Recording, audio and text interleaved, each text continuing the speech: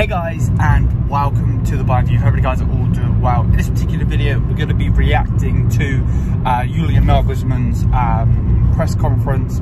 So yeah, this is going to be the press conference reaction. As you can see, we're going old days. No light. I didn't bring my light with me, so I was going to record it at my parents' house, but I totally forgot my light, and I need to get the video up. So with that said, hopefully you guys are all doing well. If you're going to enjoy, smash the thumbs up, hit the subscribe button. Hopefully you can hear me. And yeah, man, let's get into this. So Julian Nagelsmann has obviously been speaking about the Leipzig game and the various other things to do with Bayern.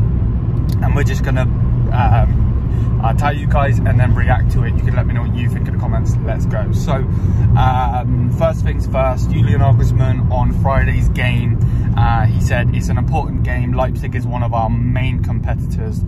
They've been very good since Marco Rose took over. The game isn't decisive, but it would be good to have a 9-point lead. If we lose the lead, won't be that big anymore, which I agree with. And it, you know, the manager definitely has done good since he's taken over. I believe, wasn't he the Dortmund manager for a while, or am I thinking of somebody else? But yeah, he's done pretty well with Leipzig. The only bad thing for him is he probably is going to lose one of his main players very, very soon in Christopher Nkunku, which he's not actually available for this game, I don't believe. So that's a plus for Bayern, and I don't believe their goalkeeper's going to be available either. So again, another plus. Then he also said about the personnel. He said, except the long-term injuries, things are looking good. Leon Goretzka had a minor discomfort again, but nothing, not something that will rule him out of the game. Kingsley Coman and Matthias de Ligt are also looking very good. On the goalkeeper situation, he said basically the higher-ups are always working on ways to strengthen the squad, and that's the case now too. I'm always relaxed when it comes to transfers, and obviously this was before Jan Sommer completed the deal.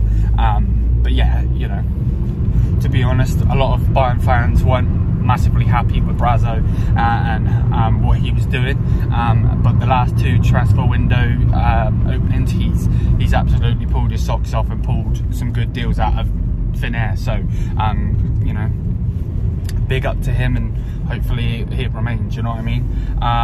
Next thing, on the potential Jan Sommer transfer, he said it's not always just two parties that need to be satisfied. We want a decision in whether, in whatever direction. We want to have a clear claim in this position. And then on whether he had contact with someone, he said, I didn't have any contact with him, so he hasn't spoke to Jan Sommer. So yeah, there's that. Then he spoke about Thomas Müller, and yeah, it's free. Okay. Yeah, he spoke about Thomas Müller. He said Thomas had an injury. Now he had a good preparation like everybody else. He is an extremely important player for me. We are in exchange. I know he's world class in many positions. Thomas Müller knows competition is part of the game. He's still a very vital part of the squad. And then on Ibrahimovic, obviously the young lad, not Zlatan, the young lad. Obviously, I believe he signed a brand new deal. Looked very good in friendly, and I believe he signed a brand new deal with Bayern. So very, very exciting to see what that lad's going to do in a Bayern shirt when he gets bumped up to the main squad. He says his development, he's developed very well. He was outstanding, especially in the test match, the friendly obviously. I'm glad he signed the new contract. He's a very down-to-earth player.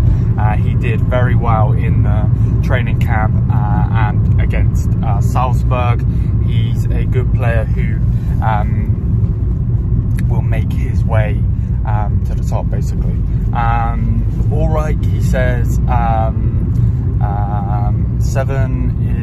aware of his role. We know that if we get a number 2, we can rely on Ulreich when we need him. It's important he's there. If we get a number 1, we know he'll accept that role. He can live with both situations because he's an intelligent and has good character. So basically, he's not going to throw his toys out the pram. The fact that we've got Summer, you know what I mean? He knows that he's the number 2 choice, and he accepts, you know, the situation that if he was going to be the number 1, or if he's now going to obviously be the number 2. Then on Mazzari, he said, I haven't heard anything new from the doctor. We don't want to take any risks. Health comes first. The peak of the inflammation, I believe, is already behind. I haven't heard any new prognosis. Again, 110%. Health comes first. You know, family comes first. All of that. So yeah, hopefully Mazzari is doing well. He was asked, are you already thinking about PSG? He said, we already discussed that.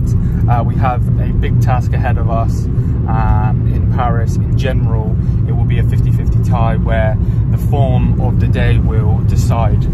We have to expand our position in the Bundesliga to have a clear head for the PSG games, which 100%, and obviously we'll go on to those and all of that.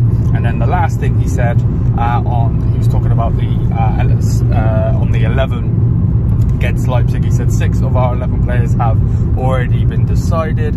I need a bit more time for the other positions. The 11 versus 11 was very good today and didn't make any decisions any easier. Choupo-Moting is on a very good run. There's no reason for him not to start, and 100% he has to start. The form that man is in at this moment in time is crazy. But yeah, that's gonna be it for the video. Hope you guys are all doing well. We went a little bit old school there. We're doing it in the car and not having the light and, you know, hands-free and all of that. So hopefully you guys have enjoyed. If you have, please do smash the thumbs up, hit the subscribe button. Thank you for the constant support. I'm gonna have another video coming for you guys very soon, because I need to do the preview for the game, and then remember, tonight we will be having a live stream. So yeah, till then though, thank you, and I'll see you on the next one. Mia sa mia. Peace out, guys.